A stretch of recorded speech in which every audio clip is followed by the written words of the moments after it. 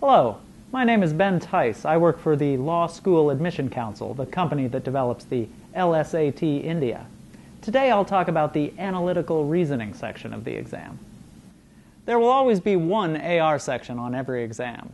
In this section you will read passages of 120 words or less. Each passage will describe a scenario and some rules that apply to that scenario. Then you will be asked a series of 4 to 8 questions about the scenario. These scenarios always involve relationships among a group of objects, concepts, or individuals. The AR section will always have 4 sets of passages with associated questions. In total, there will be approximately 24 AR questions in the section. To give you a feel for what these passages can look like, let's consider a sample AR passage. This passage and 2 questions associated with it are described in detail on the website. For now, just focus on the passage. Notice that there is first a brief description of the scenario. This scenario involves an ordering relationship. A student must perform 6 different activities in some order. The passage ends with a list of rules. These rules prohibit certain things about the ordering, but they also allow for different possible ways in which the activities could be ordered.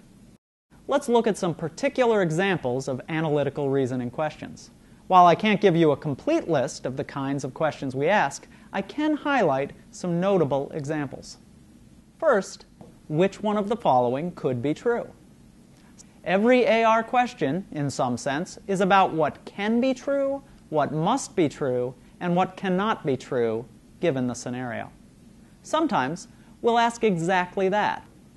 Sometimes we will ask this type of question, but put it in terminology specific to the scenario. So we may ask, which one of the following activities cannot be third?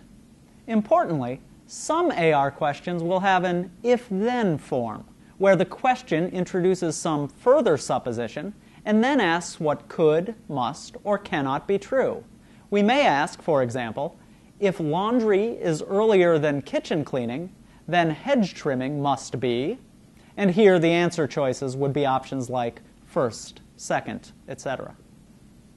As a final example of the kind of question we ask in AR, consider the order of the activities is fully determined if which one of the following is true. For a question like this, you would need to identify the answer choice that would force an ordering upon the activities.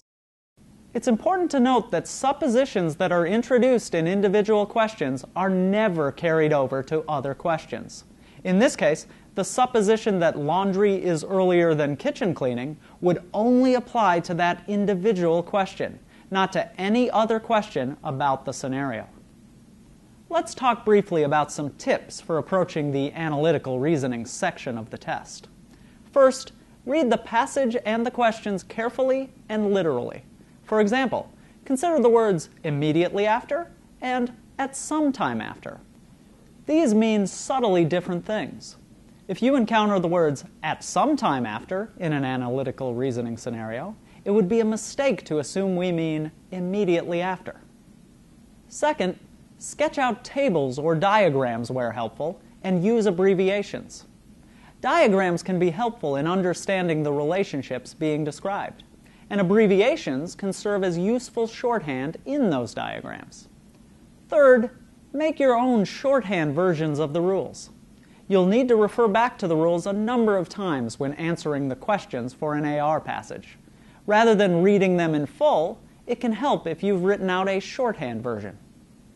Fourth, pay close attention to words like only, exactly, except, not, must be, cannot be. These words carry important information. Fifth, pay close attention to conditional statements. These are statements that are often phrased in terms of if-then, but there are also other ways of phrasing conditionals, such as by using only if. As we've seen, many AR questions have an if-then structure, but conditional statements can also be used in the AR passages themselves, or in the answer choices. As you review the free prep tests online, pay close attention to the different ways that conditional statements get phrased and used in the AR section. This has been intended as a brief overview of the Analytical Reasoning section of the LSAT India. For detailed further information, please consult the official LSAT India Handbook. Thank you, and we wish you great success with the test.